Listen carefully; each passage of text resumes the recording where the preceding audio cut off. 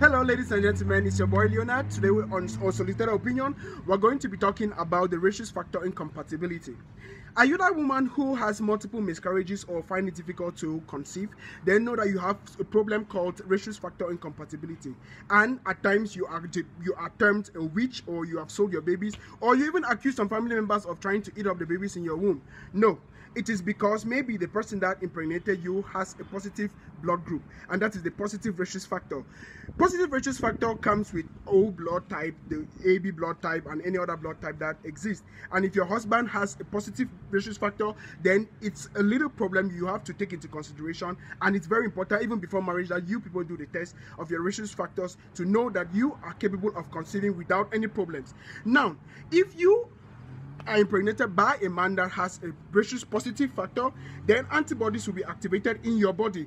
And remind you, when the antibodies are activated, it will see any other Rhesus positive pregnancy that you carry as a foreign body, and it will reject it, meaning that anytime you are pregnant, you lose the baby.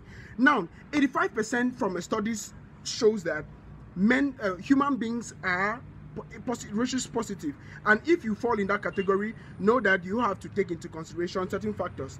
But now, what are the solutions to this Rhesus factor issue?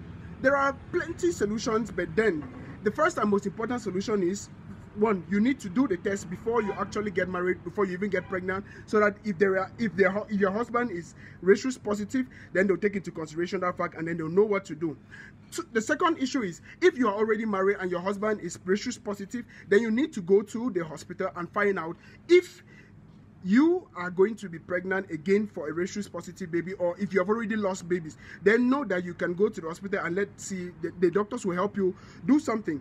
Now, the other solution which is available is the Rhogam injection for those who are already pregnant. The Rhogam injection actually tries to deactivate the activated antibodies in your body by actually the injection will be given to you 28 weeks into the pregnancy and 72 hours after you put to bed, because if they don't do it, then your antibodies will be activated and you cannot conceive again, and it will be difficult. And the last and final solution is that you need to find Rhesus negative men like us to impregnate you. However, that's my unsolicited opinion for today. Thank you and stay watching. Bye bye.